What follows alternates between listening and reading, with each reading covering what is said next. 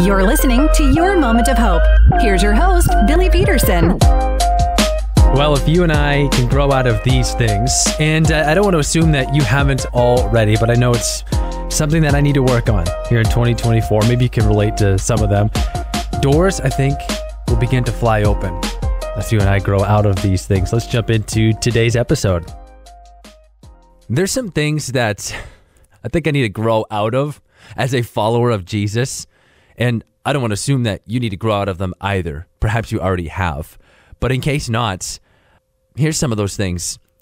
I need to grow out of praying in doubt rather than faith. I need to grow out of, in 2024, believing that God is mad at me or keeping his distance from me until I'm back on track.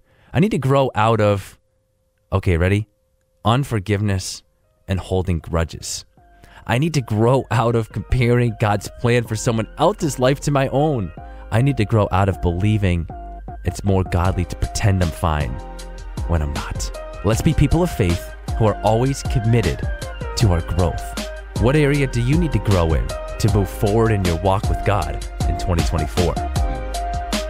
So there's a part of the Bible that talks about God's word being a lamp to your feet and a light to your path. And I think that lamp oftentimes is showing you the next step, right? There's so much unknown ahead, and maybe you find yourself in unknown territory today. You won't want to miss the next episode of the Your Moment of Hope podcast. For now, keep walking forward in faith, my friend. Thanks for joining the Your Moment of Hope podcast. If you'd like to keep the hope coming, download the Q997 app from your app store today.